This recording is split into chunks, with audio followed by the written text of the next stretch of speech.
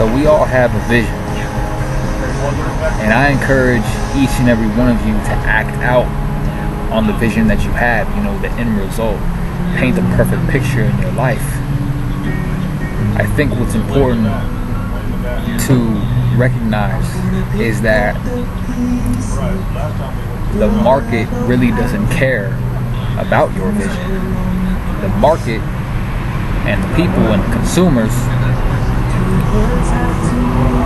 will buy a product if they want it, with no regard towards your vision and what you really want the world to be, based on what service or product you're providing. That doesn't mean that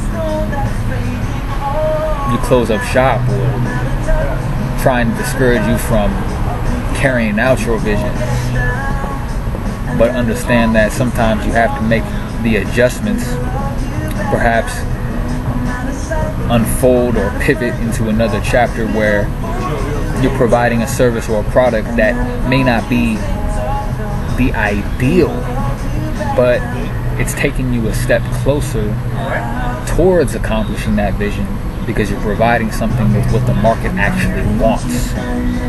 And you may have to until the market is actually ready to accept and embrace your vision, because sometimes the market and big time corporate entities are not ready. But if you stay at it, you stay relentless, it will come true. So remember, the market doesn't care about your vision. It's all about supply and demand. And understand that if your vision is not really something the market wants,